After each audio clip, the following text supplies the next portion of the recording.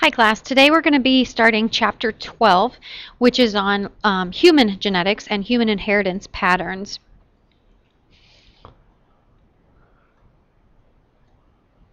So first we're going to look at what makes humans male or female, and these are the sex chromosomes, which are X and Y. For males we are XY, and females we are XX.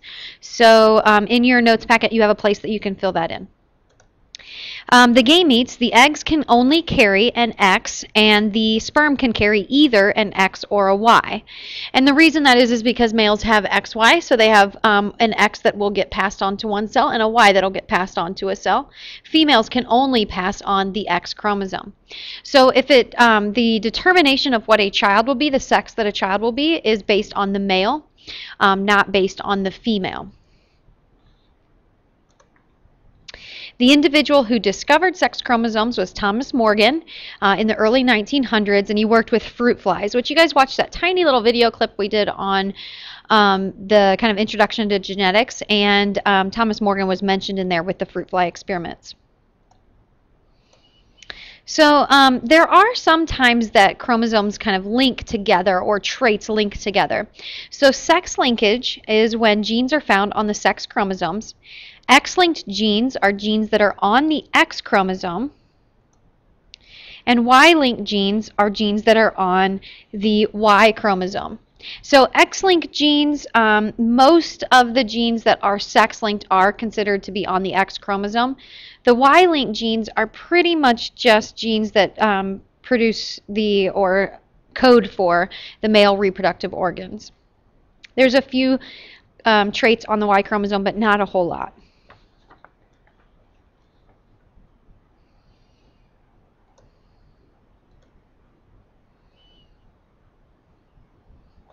Now if you notice here, this is a picture of what an X chromosome looks like, and it's rather large, normal size chromosome, and then the Y chromosome is rather small.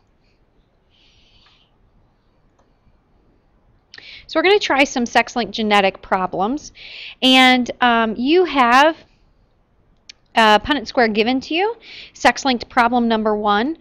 What we're going to do off to the side is write this in. Big R equals red eyes, and little r is equal to white eyes.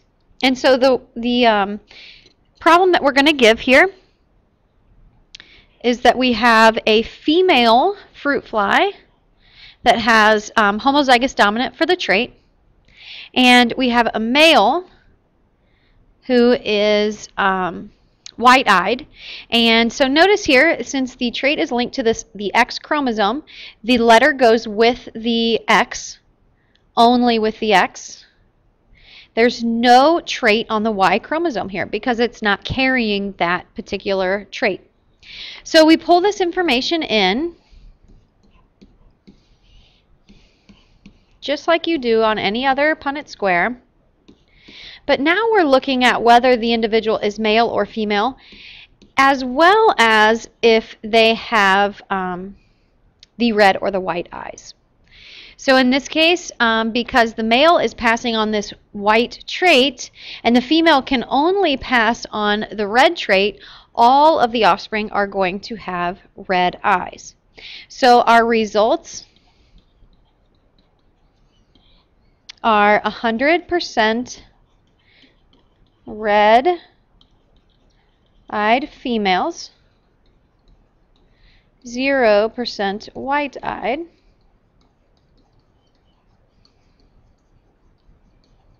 okay, and we have 100% red-eyed males,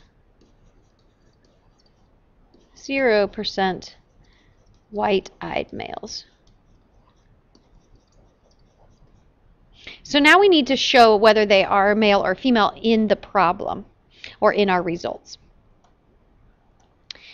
We're going to skip that. That's what we just did. Example 2. We have a red-eyed male that mates with a red heterozygous female. So this is what that would look like in our cross. We have the red-eyed male here crossed with a red-eyed female who is a carrier. They're heterozygous, so they're called a carrier of that trait. And when we put that into the Punnett Square, This is what you should see. And then our results of that, we have 100% that are red-eyed female, 0% white-eyed female. And you can see that here. This one's a carrier, but still red-eyed. When we look at our males, we have half of them being red and half of them being white-eyed. So the female passed on that white-eyed trait to her boy.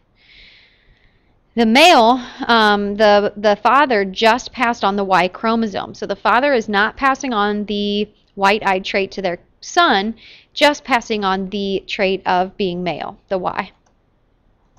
Example 3, white-eyed male mates with a red heterozygous female. So you can go ahead and pause here and fill in your Punnett Square.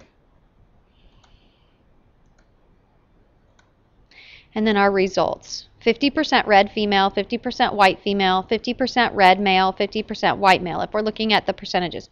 Or you could say that they are 25% of each possibility. Or you could say 50% of them are red total and 50% of them are white, with some of them being male and female. All right, so one other thing that Thomas Morgan was able to discover was linkage groups. He found that some genes that are located on the same chromosome are inherited together. So we've already said that Mendel came up with the law of independent assortment, saying that genes basically aren't linked together. Well, he was lucky in the traits that he studied were not linked together. But there are some traits that seem to get passed on together more often than others, and these are called linked genes. So it goes against Mendel's law of independent assortment. And the way to look at this is in this example here, gene A is really far away from gene B and gene C, but genes B and C are really close together. So the chances of them being passed on together are very good. There's probably very little chance that during crossing over they will get separated. More than likely the place where it gets separated is up here and trades with this leg of this chromosome. So B and C will often get passed on together because they're so close together on the chromosome.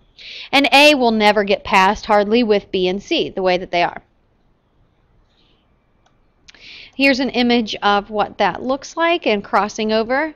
So if genes are close together, they have a very small chance of being separated. If genes are far apart, they have a really big chance of being separated during crossing over.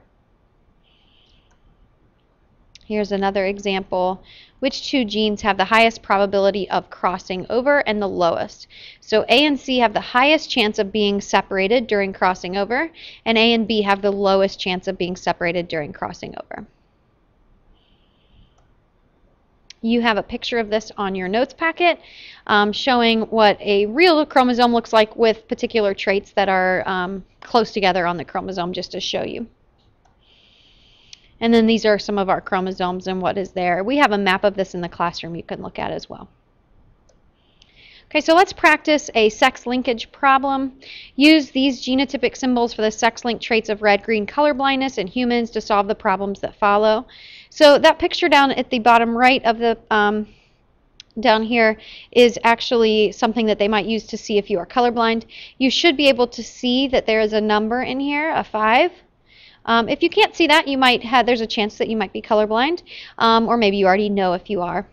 Some people will see a couple different things in there as well, but there's some blues and greens and yellows that make up this 5.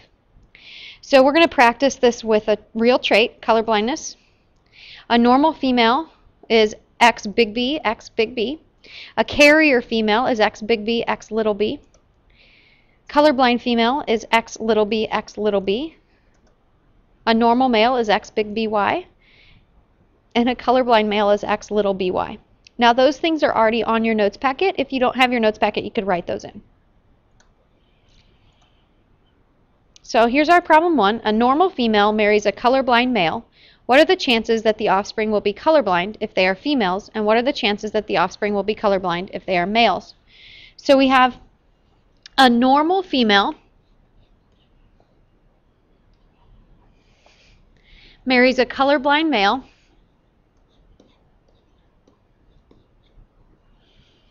Okay, and we're going to say that she is heterozygous for the trait. X big B, she's a carrier. X big B, X little b, crossed with X little b, Y. And so we want to know, what are the chances that the offspring are going to be colorblind? Oh, sorry. Gave the answers there. So we're going to fill this in. X big B, X little b, X little b, Y. Okay, go ahead and take a minute to pause and check your answers after you have tried them yourself. Okay, so the answers here, we have 25% of them being females that are colorblind and 25% of them being colorblind males. Okay. Problem 2, a colorblind female, so that means she's going to be X little b, marries a normal vision male, so X big B, Y. So you'll pull these over. Go ahead and pause and just check what you have.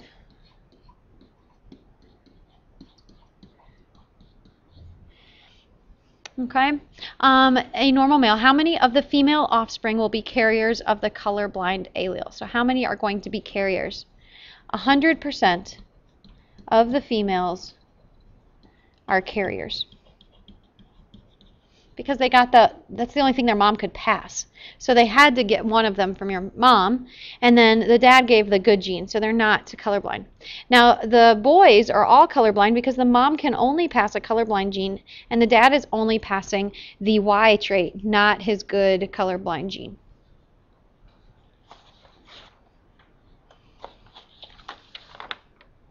Okay, we have one more problem. A man whose mother is colorblind marries a woman with normal vision. So we're going to give her X big B, X big B. And a man whose mother is colorblind, so that means he had to get the little b from his mom. He got the good Y from his dad. What is the genotype of the husband, which is here? What percent of their offspring can be expected to be colorblind, and what percentage of their offspring can be expected to be carriers? So take the time to pause here and fill in the work. Okay, so you should be able to have checked your work, see if you have that correct. And the questions here, what percent of their offspring can be expected to be colorblind? 0% will be colorblind, so that means 100% will be normal vision. But what percent will be carriers? 100% of the females will be carriers of the trait.